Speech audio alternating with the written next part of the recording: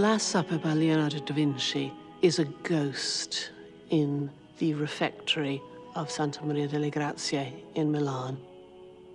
It's a hint of what it must have originally looked like. It's hard for us today, given the number of copies that exist, given the influence that it's had, to really understand how radical it was in the period itself. It was radical in the way it was painted using highly experimental and unfortunately not very good techniques in terms of its long-term survival.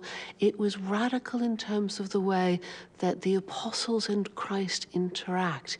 It was radical in the facial features that were pictured, in the gestures, in the astonishing interactivity of all of those characters. And now we can only get a hint of just how beautiful it must have once been.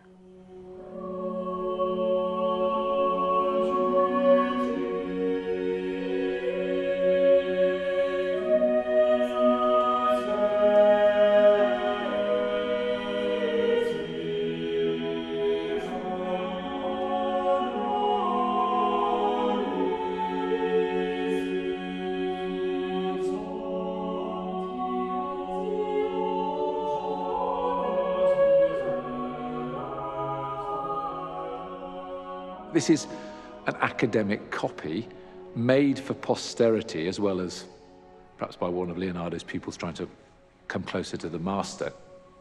But looking at the composition of this and looking at where Leonardo cited the original, it's something to do with the level of ambition, the illusion, the notion that all art requires a leap of faith, but this one, perhaps unlike anything that's happened before, would have seemed to the people who saw it as miraculous. This really did suggest another room, another space in which recognizable human beings were eating.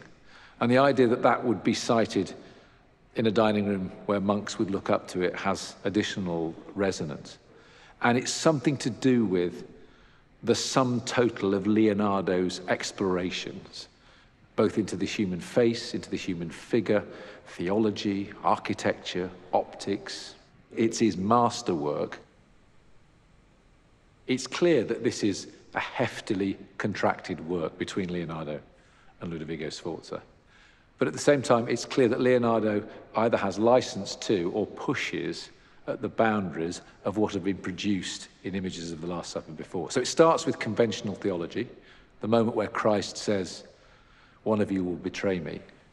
But even as you look at the work, you realize it conflates a series of mini narratives into one image. It has this kind of underlying rhythm that binds it together. It has this central figure, and actually everything emanates from him. So you see St. James throwing his arms out.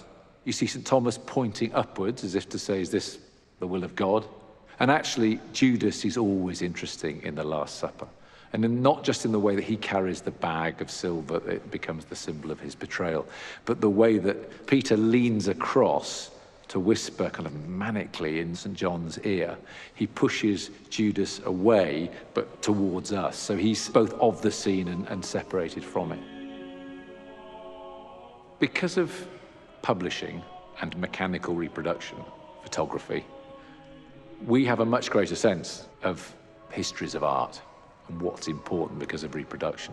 But we forget that actually it was only the most public of monuments that had that broad appeal. A lot of art was produced for private spaces or for places of devotion, churches, and this work was produced for a private dining room of a monastery in Milan.